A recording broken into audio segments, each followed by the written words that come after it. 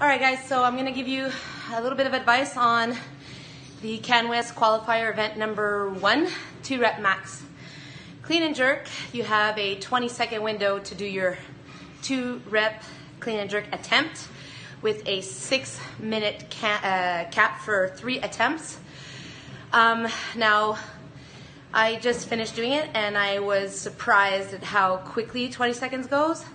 So definitely something to think about when you're warming up. You're probably going to want to power clean these reps, so it's going to end up probably being 2 rep clean and jerk in a power and a push jerk. Obviously, when you start in the prone position, you want to get up really quickly and start with the weight that you know you can pull without too much time for a setup.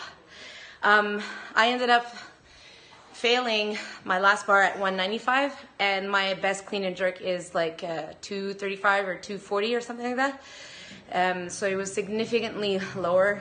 I think really just the time and the fact that you have to power clean makes a huge difference in the load. So you just need to make sure that you get every pound possible for two quick power clean and jerks, and then try not to get too stressed out by the time. If you get your first rep done pretty quickly, within 10 seconds, you might have a little bit more time to think about your second rep. But the timing is really, really surprising, and yeah, you have to have quick feet. Have fun with this one.